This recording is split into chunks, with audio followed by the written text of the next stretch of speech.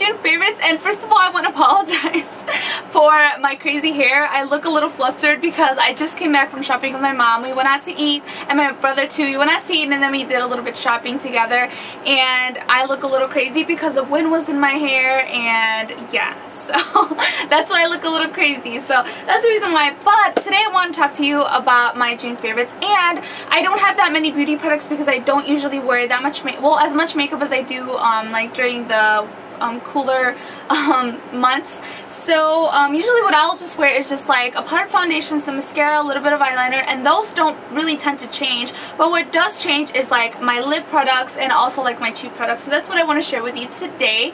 And the first thing that I want to talk about is this Revlon Just Bitten Kissable Balm Stain, and this one is in the color Lovesick. I absolutely love these I absolutely love these balm stains only because they don't dry out your lips. They last for a really long time, and they come in a lot of different shades, and they're very opaque. You could tone them down just by putting just maybe one coat on, but you can intensify the color by adding more coats, and it looks really pretty. I am obsessed with these. I went out and got 3 more, but this one is my absolute favorite one. And I also like that you don't have to sharpen it. It just scrolls up like this, and it stays on for hours and hours. If you guys like the lip butters by Revlon, then this is just much better than the lip butters because it actually lasts, as where the lip butters don't really last that long.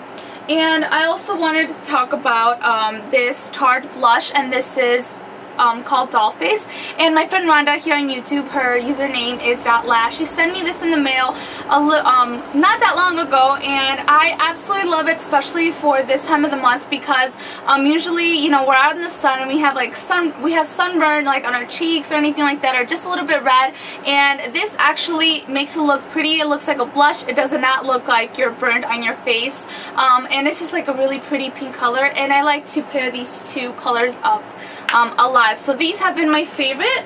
And then I also want to share this LORAC 3D Liquid Lustre with you guys. What it is just like a glittery or like a shimmery glitter, and I bought it from Sephora.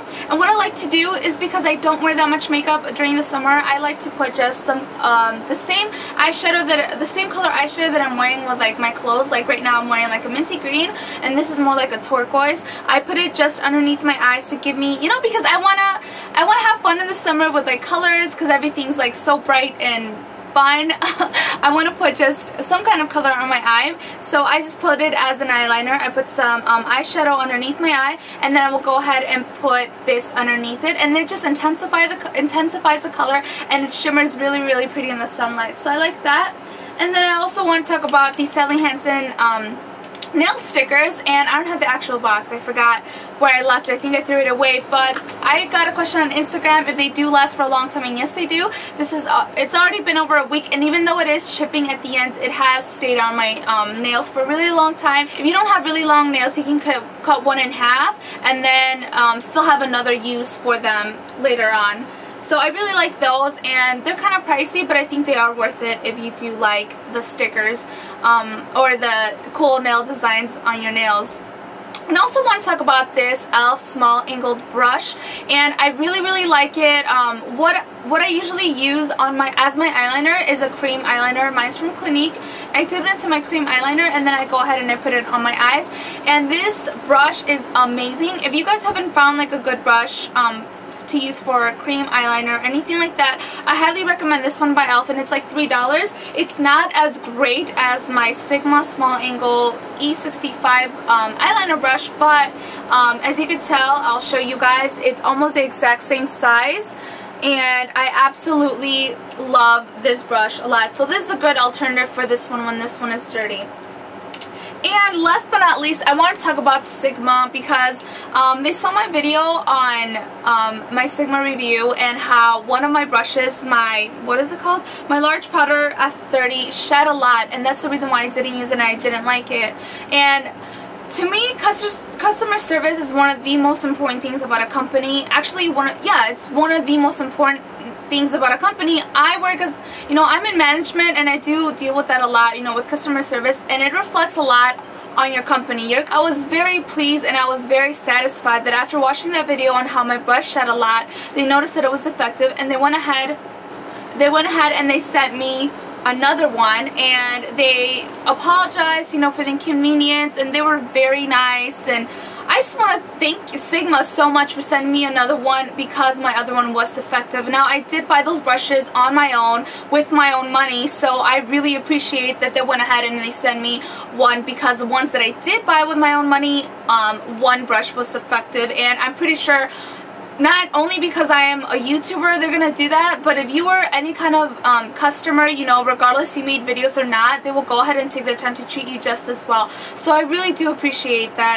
because I know I have a friend who's not a YouTuber, and she had a problem with one of her set. I don't remember what the problem was, but Sigma went ahead and they handled it in a very timely manner, and I think it's great. So I just want to say thank you. And now I do use my large powder brush, my F30, and I do love it. It really picks up the product really well, so I am very, very happy. So thank you for that. And I also wanted to go ahead and thank you guys so much for sending me the pictures on Twitter and my Instagram, and on emails that I've been getting of things that you guys have recreated or things that I've inspired you to do, because I really, really, really do appreciate that. It means so much to me when you share something like that with me, because it just motivates me that much more to make videos and to come up with new ideas. And I just want to thank you guys so much. It really means so, so much to me. Your amazing feedback. You guys are always so nice to me, and I can't thank you enough. Thank you so much for being so sweet.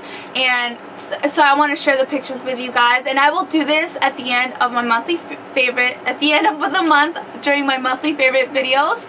And regardless, they are from really old videos back in the day that I've made, I will still put them up, because I just want to thank you. So thank you so much, and I'll see you guys in my next video. Bye!